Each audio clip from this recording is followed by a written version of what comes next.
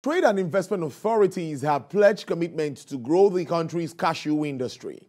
They believe this would aid the industry in actualizing its potential of wealth and job creation, more than it presently does. Lara Afolayan has that report.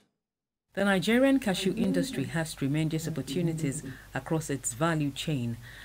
The Trade and Investment Authorities believe considerable progress has been recorded in the subsector, though it leaves a lot to be desired. They highlight incentives extended to the players to boost their productivity.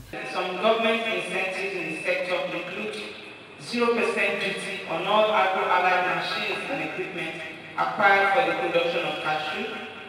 Capital allowances are granted 100% to companies involved in cashew production and processing. Agro-allied plants and equipment for cashew enjoy enhanced capital allowance of up to 50%. Money and wealth creation opportunities cut across the cashew value chain in areas of cultivation, harvesting, processing, storage and marketing of raw or processed nuts. Efforts are now being made to strengthen existing support for the process to allow the creation of at least 1 million jobs. Presently, Nigeria has 15 active processing plants with an estimated capacity of 55,750 metric tons and 8 inactive plants with an estimated capacity of 8,500 metric tons.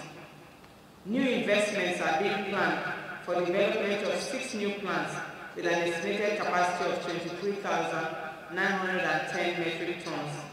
Just to underscore the importance of that and the concerns of stakeholders in Africa. Statistically, all the statistics are very good at Nigerian statistics. The sources are different. You have many sources of statistics and we need to be careful of how we throw in figures. But the party has addressed that specific figures. And I think we continue to check with that and provide the statistics on the basis of what we get, and we will continue to reconcile figures as appropriate. The Trade and Investment Authorities also pledged commitment to improving the policy environment for the cashew industry to thrive. Lara Afolayan, TVC News, Abuja.